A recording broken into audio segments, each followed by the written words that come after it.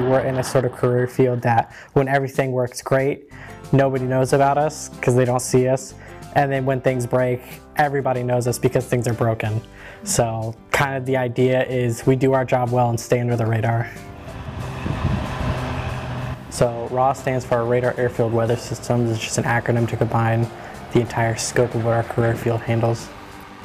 RAWS has their hands in a lot of different things that's stretched across a lot of different shops. So we personally affect tons of different shops, and sometimes people don't quite understand the scope of what the RAWS shop does.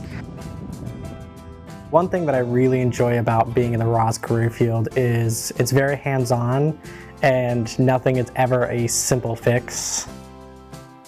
We have, the odd jobs where it's just, oh, I just need to reset this, but then there's always something that's just never the same. You're always having to troubleshoot. It's stressful, but it keeps you busy. OSS, we're the ones that are the first hand in the flying mission. If without the OSS, you don't have air traffic control, you don't have weather, anything like that. We're basically the handyman for the OSS. So they're like, the ones that are really important and, aircraft taking off and landing, and we're right behind them supporting them in whatever they need. My name is Daniela Rubio. I'm an A1C and my duty title is a RAWS technician. We basically work on anything that talks, controls, or lands an aircraft. If there's an airfield, we're right there next to it.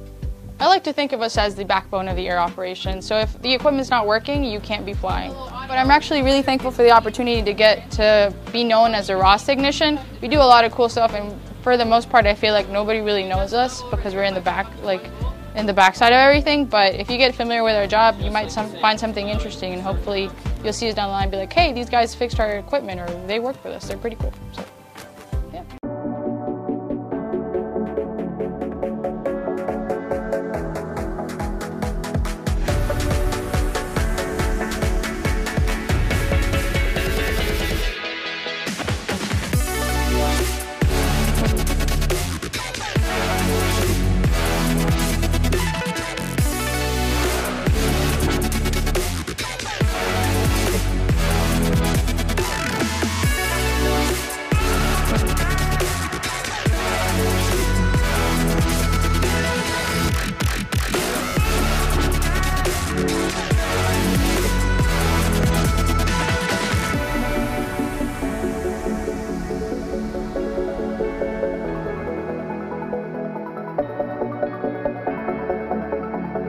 I am Tech Sergeant Sean Johnson from Radar Airfield and Weather Systems, NCOIC.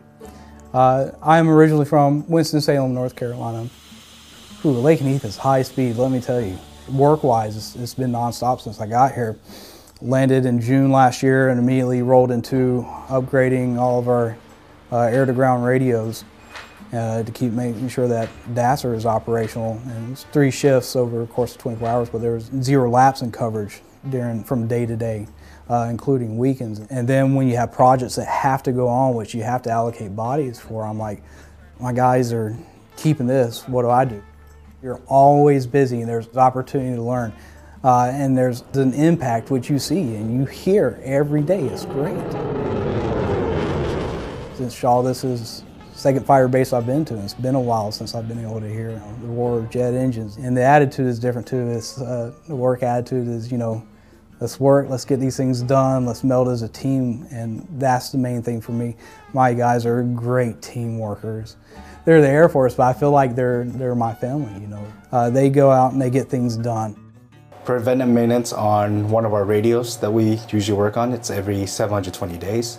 And the reason why it's important to have those radios done is because we want to make sure they're in working order and working condition.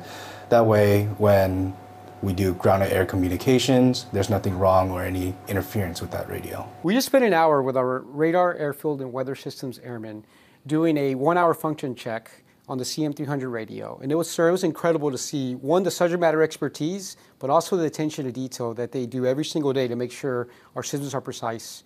And moreover, we learned that they have these radios less than 2 months in their inventory, and they found a Air Force level fix to fix an issue with the relay to make sure that we have cleaner comms.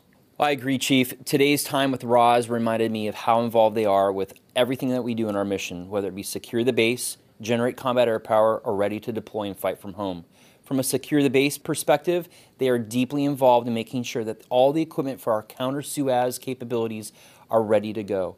For generating combat air power, whether pilots and aircrew are talking on the radio or RAPCON and tower, or when it comes to coming back from a mission in bad weather and using the ILS or other precision instrumentation to get the aircraft safely on the ground, they are involved in that, and of course, ever ready to deploy and fight from home. Very impressed, and was really impressed with Airman John Lee.